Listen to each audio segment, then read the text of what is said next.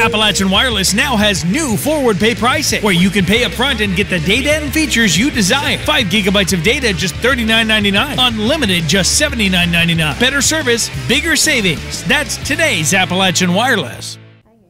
Kayla Freeman was born with a physical condition that didn't allow her muscles and joints to develop properly, leaving her unable to use her arms and legs, but she has not allowed that to slow her down.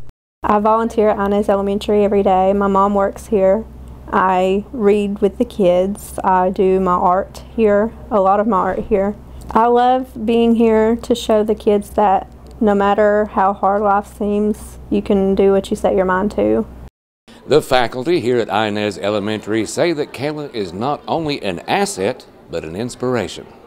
Just to be able to see that you can't overcome obstacles in your life, and that she doesn't let anything stop her, and that's a big motivation. It's a motivation to me, and she touched the lives of everybody in this building. That's no exaggeration. Although Kayla's condition doesn't slow her down, her lack of transportation does. My mom is having to put me in our truck, which is hard on both of us because she has to lift me in and out. It's hard on anybody who drives me, not just my mom. If I want to go to a movie with a friend, they have to do it. And they don't mind, but I know it's hard on people.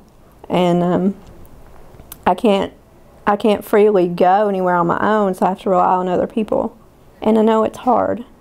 If you would like to help Kayla with her transportation needs, a GoFundMe account has been set up in her name. Reporting from Inez, I'm Sean Allen for EKB News.